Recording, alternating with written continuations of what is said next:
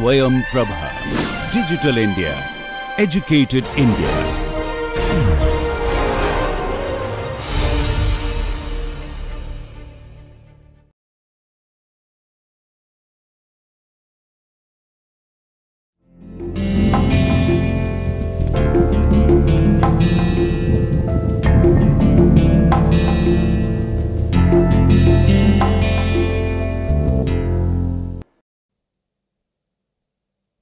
Hello and welcome to the course Introduction to the Psychology of Bilingualism and Multilingualism. I am Dr. Ark Verma from the Department of Cognitive Sciences at IIT Kanpur. In this week, we are continuing to talk about speech production in bi and multilinguals. Now, an interesting question pursued in bilingual speech production research has been whether it is language selective or language non-selective. Remember that bilinguals have two known languages, and it is a puzzle as to how they can speak in one of the two languages without an interruption from the other language. We have seen in the model of Levelt that the chronology of speech production basically involves a number of steps, starting from conceptual preparation to lexical selection to selection of lemmas to morphological encoding, phonological encoding, and so on. Now, the fact of the matter that we are going to discuss in today's lecture is whether some or all of these processes are carried out for both the languages of the bilinguals. Say, for example, whether at the level of lexical selection, the speech production process is language non-selective, basically meaning whether lemmas from both the languages will be selected, or let us say whether in the instances of grammatical or phonological encoding, the selection process is non-selective, which basically implies that words from both these languages are going to be grammatically encoded and phonologically encoded. Alternatively, we are also going to delve deeper into the fact that whether the activation is there, but selection is only done for the specific language. So, these are some of the things that we are going to talk about in these next lecture. Coming back to the question, whether bilingual speech production is language selective or non-selective, which basically means that whether the speakers activate the steps of speech production that we saw earlier in a language selective way or in a way that the steps of speech production take place for both of the bilingual known languages.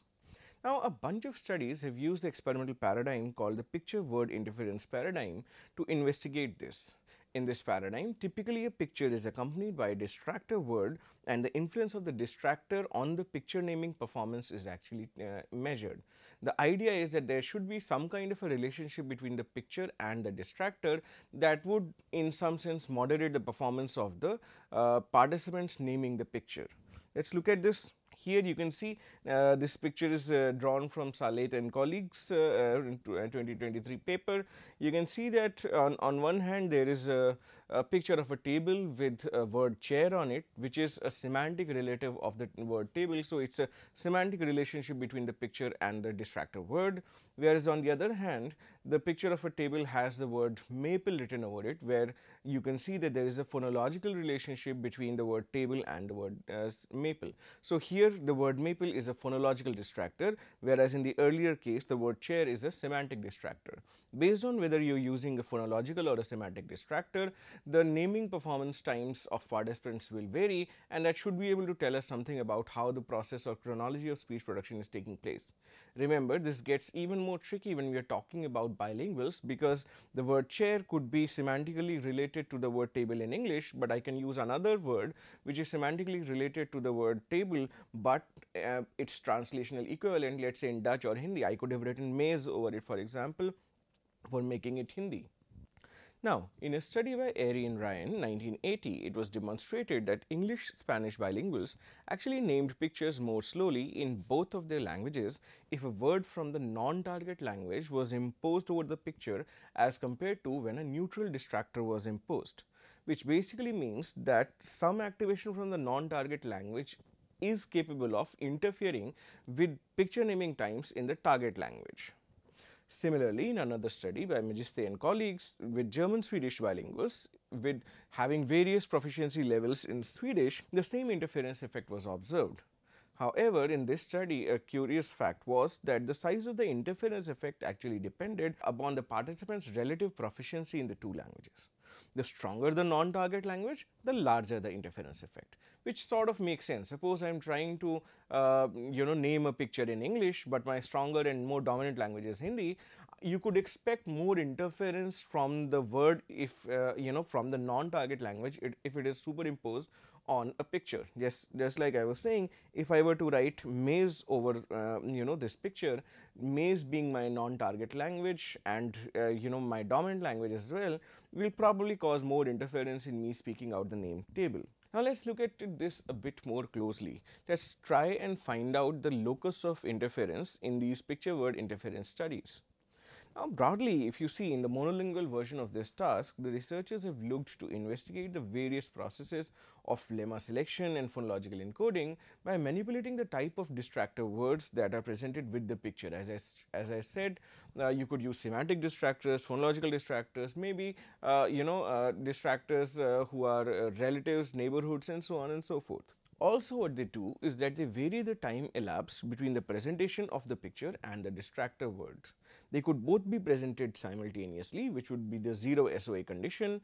The distractor could be presented earlier than the picture, which would be a negative SOA condition, and the distractor could be presented after the picture, which would be a positive SOA condition.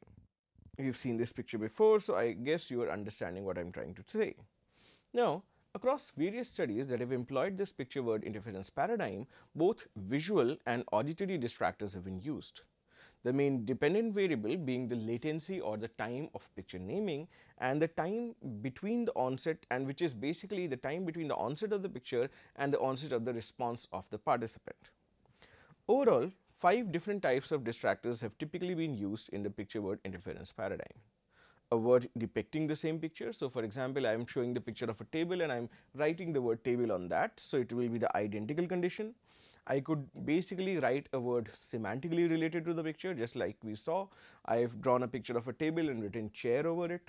A word phonologically related to the picture, basically I draw a table and I wrote maple over it, which shares the phonological code with the word table. Or I could basically use a word or distractor word which is phonologically related to a word that is a semantic relative of the picture. So, for example, this would be a phonological semantic condition. Say, for example, if I draw a picture of a table and I write the word raise. Now, raise is phonologically similar to the translational equivalent maize, all right. And finally, the type of distractor that is being used as control in most studies is the unrelated picture. Say, for example, I could use something like a present when I am writing when I am showing the picture of a table. Typically, semantic distractors have been shown to slow down the picture naming response, whereas phonologically related distractors have been shown to facilitate the naming response in these studies. The former effect has been attributed to the competition between the lemmas of both the picture and the word, and basically which is supposed to, or which probably slows down the effect, and it is basically, and the amount of this interference is moderated by the difference in time of the presentation and the distractor.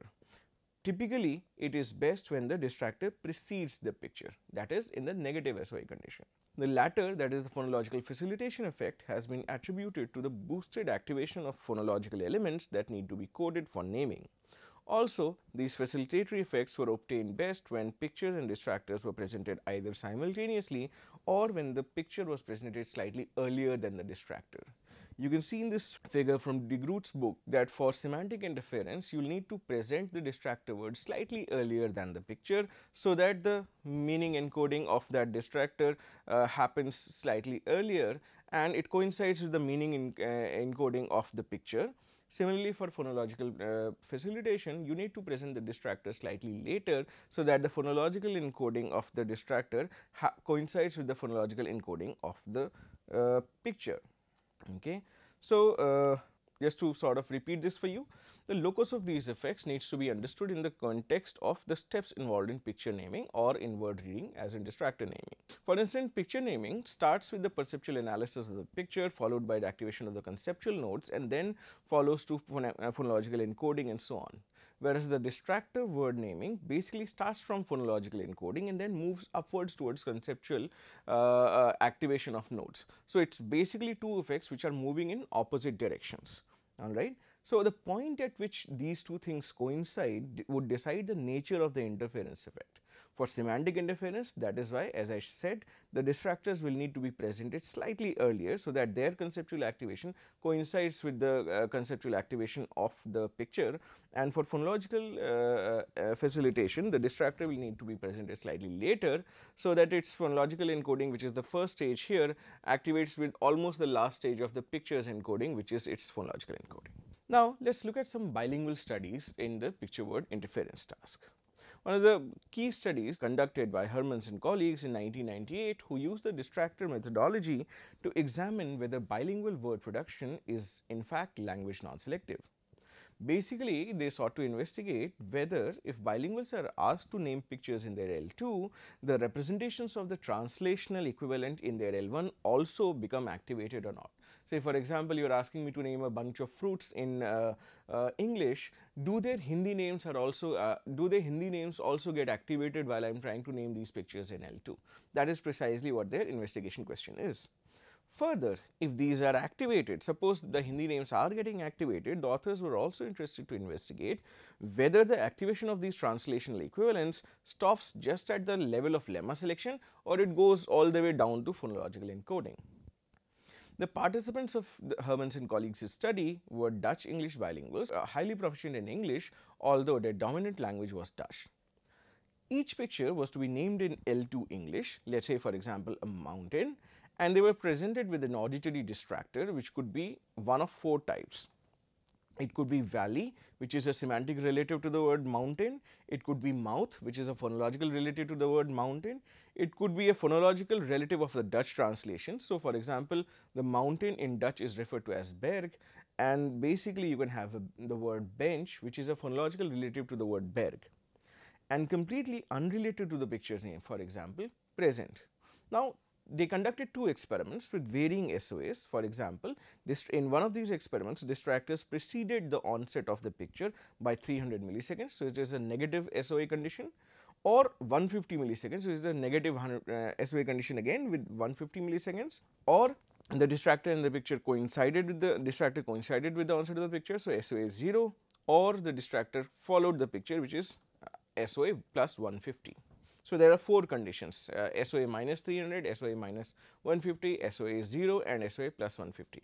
Now, an important point, the critical difference between the 2 experiments was that in one of these experiments, all of these distractors were actually English words. So, the pictures are to be named in English and the distractors are also English words, whereas in the other experiment, the distractors were all Dutch words. Now, the pictures have to be named in English, but the distractors that are being used are Dutch words. This way, the second experiment could actually provide us a chance to test the hypothesis about whether the semantic cohort activated by the picture actually includes the Dutch translational equivalents and also semantic neighbors of the Dutch translational equivalents. Now, let us look at the results. The experiments with English distractors showed a facilitation effect of the phonological distractors. So, for example, the word mouth was with the presence of the word mouth, the picture was named slightly faster in all 4 SOA conditions, suggesting that the phonological encoding of the picture's name already starts during an early stage of lexical access. The semantic distractors, as expected, showed an inhibitory effect, except in the condition where the distractors followed the picture. Again, remember, this is in line with what we were discussing earlier. Now, interestingly, when phonological distractors, phonological translational distractors were used, for example, bench for berg, it slowed down picture naming, much like the semantic distraction, but only when the distractor presentation coincided with the picture. So, at SOA 0, implying that there is at least some degree of co-activation of the picture's L1 names happening. Remember, these are Dutch English bilinguals. Now, the authors interpreted these results as the evidence of the fact that language production in bilinguals is non-selective, and this effect, according to these guys, could have been more robust but was slightly smaller because there are pronunciation differences between Dutch and English. For example, berg is pronounced very differently than bench, and therefore maybe not so much phonological overlap was there. So, since they had to run the second experiment with only Dutch words, and as Dutch words shared, Dutch phonological translations certainly shared more phonology with the Dutch names of the pictures. Let's see what really happens. So, in the second experiment, phonological distractors exerted an inhibitory effect except in the SOA plus 150 condition. Interestingly, this time the effect of the phonological distractors disappeared in 3 of the 4 SOA conditions. This probably was because now the overlap between the Dutch phonological distractors and the pictures to be named in English was even lower, and therefore the phonological facilitation could not really play a part. However, in this experiment as well, the effect of the semantic distractor was found, providing evidence that the semantic cohort activated by the picture also included lemmas from the participants L1, which is the translational equivalents in Dutch. So, it tells us basically, now if you look at these experiments, it tells us basically that at least when you are engaging in picture naming and when you are sort of accessing the conceptual nodes related to that picture, suppose I am showing you the picture of a pen, when you are trying to name this picture, maybe its translational equivalents or its name in the first language are also getting activated to a certain degree. So, when I am looking at the pen, the word column is also probably getting primed in my head and it is becoming available for selection. Now, considering these results, Hermans and colleagues discussed 3 types of production models. So, remember we did the levels model in one of the previous lectures, and we also talked about the fact that levels model is a discrete 2-stage model where every step sort of finishes before the next step can start.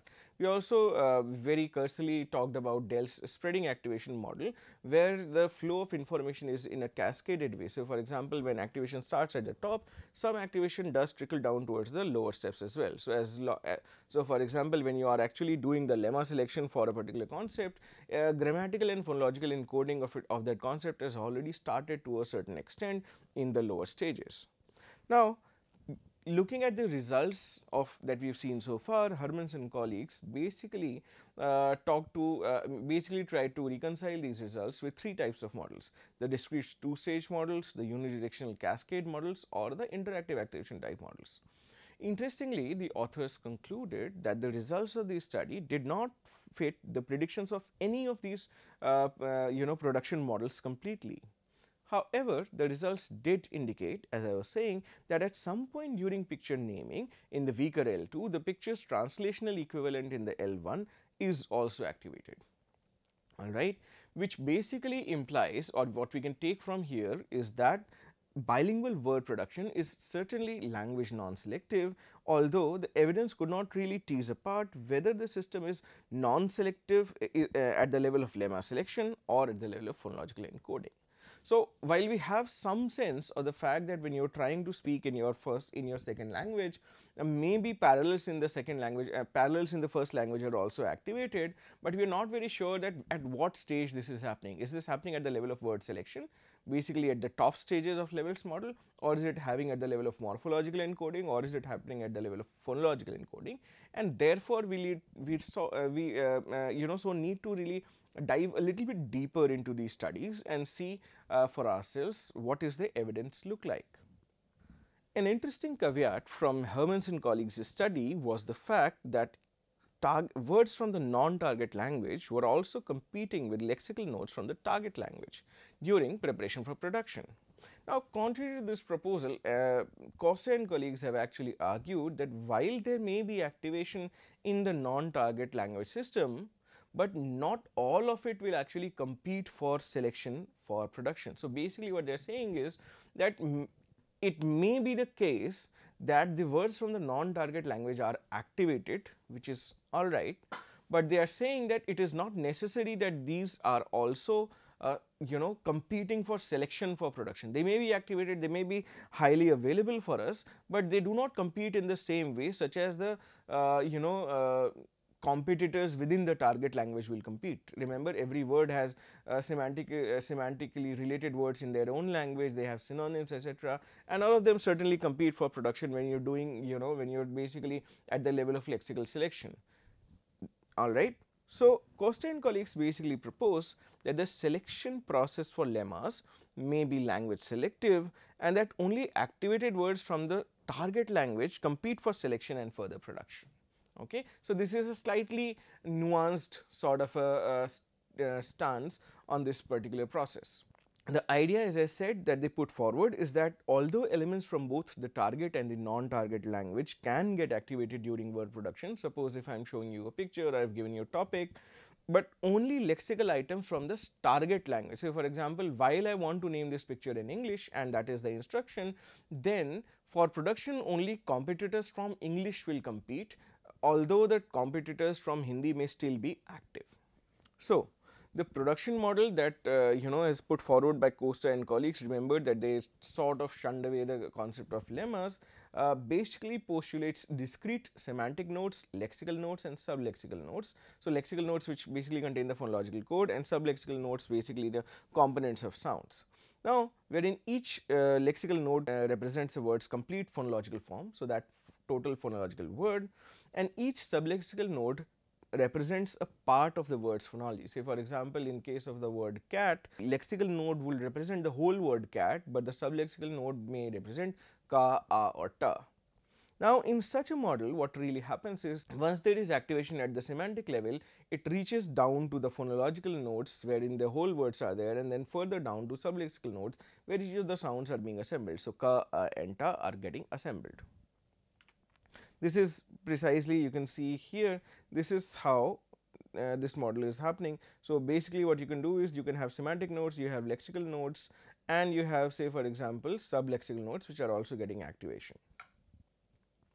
Remember that there is a slight difference between these two. Here, because these two words are cognates, the sublexical nodes are common to both these words.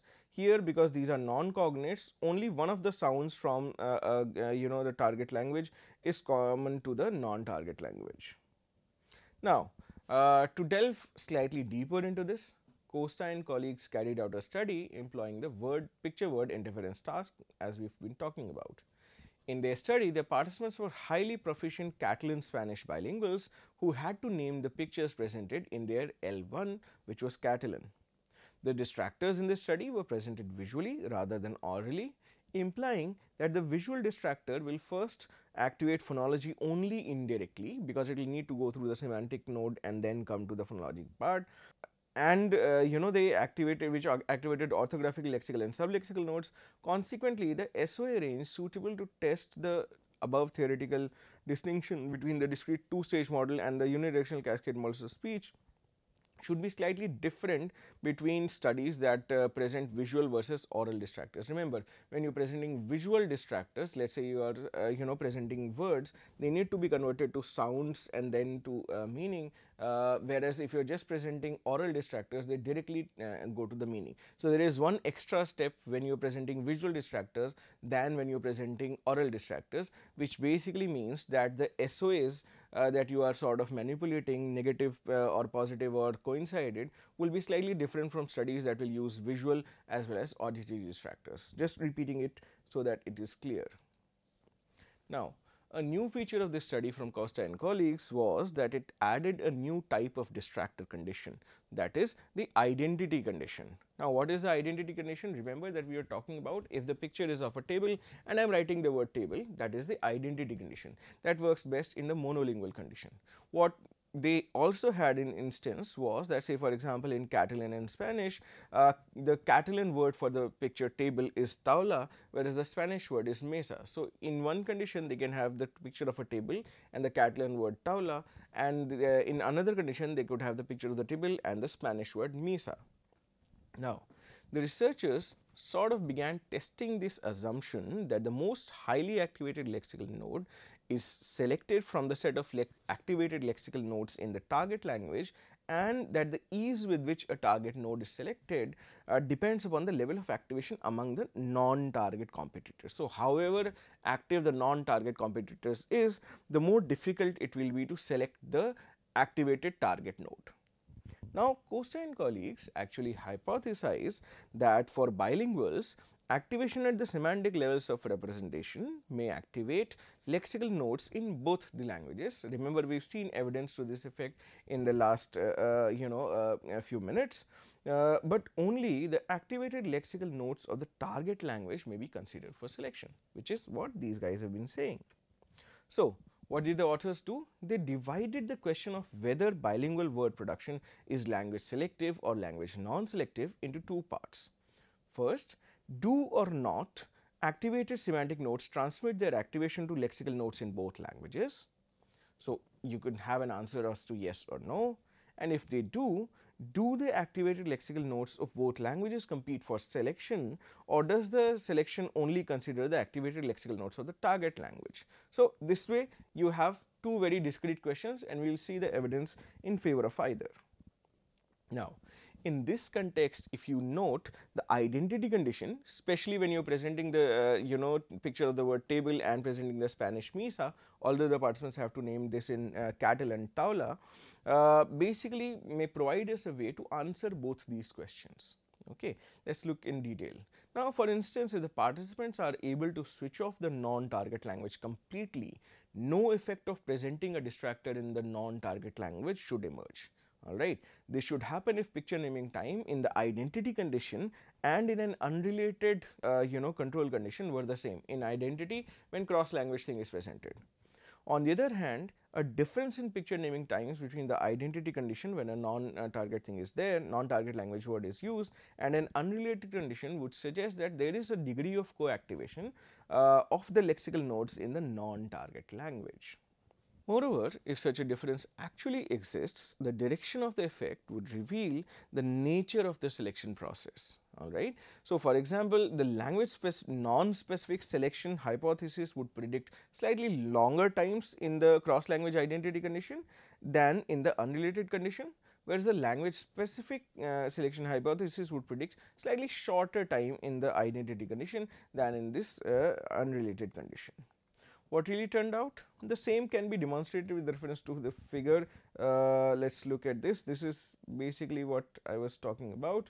So, for example, you have presented the picture of the word table and you basically put the word misa and you have put the word taula.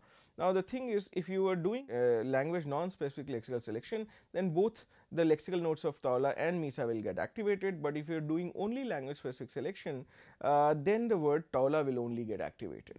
So, again sort of just describing it for ease, if the lexical node activation is language selective, a picture of table will first activate the corresponding semantic nodes, and from there the lexical node representing the cattle and taula, but not the lexical node representing the Spanish misa will get activated. In a language selective activation account, therefore, the cross language identity distractor misa may activate the corresponding semantic nodes, but it would not be transmitted down to its phonological nodes. Alternatively, it may also happen that the processing of the cross language identity distractor is totally blocked because the system is moving forward in a language selective manner. If on the other hand lexical node activation is language non-selective, then both the picture and the cross language identity distractor misa will first activate their corresponding semantic nodes, and from there the lexical nodes representing both taula and misa will get activated, and both of them will send down their activation to the phonological modes. However, if the selection process is language non-selective, both these highly activated nodes will be considered for selection. Non-target misa will act as a strong competitor in the selection process and it will slow down the naming response. In contrast, if the selection mechanism is language selective, that is only if it is considering activated lexical nodes in Catalan, it will not suffer from a delay because of the fact that the Spanish misa is also highly activated. Let us look at the results. The data from their study actually agreed with the prediction that assumes language non-selective activation followed by language non-selective activation and language selective selection. Picture naming times were shorter in the cross language identity condition than in the unrelated control condition. The fact that no null effect of the distractor type was obtained suggests that lexical activation is language non-selective, but the fact that they observed a facilitatory effect and not inhibitory is consistent with the idea that language selection is lexical selection is language selective.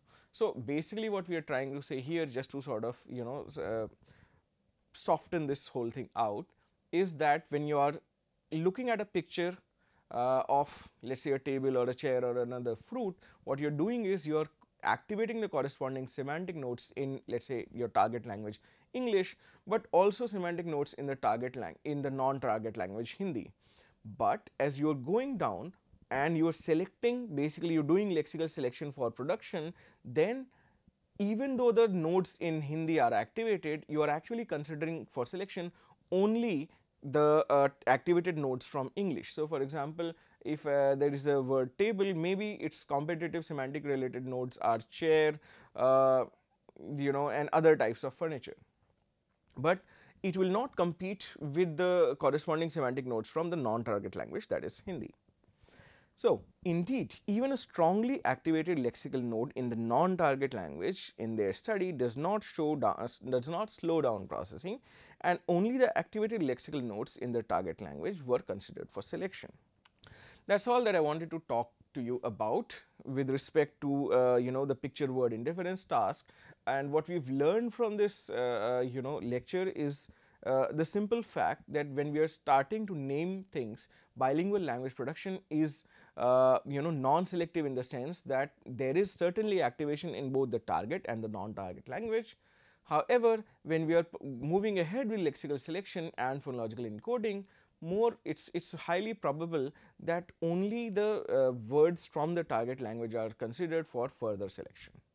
Thank you. I'll see you in the next lecture.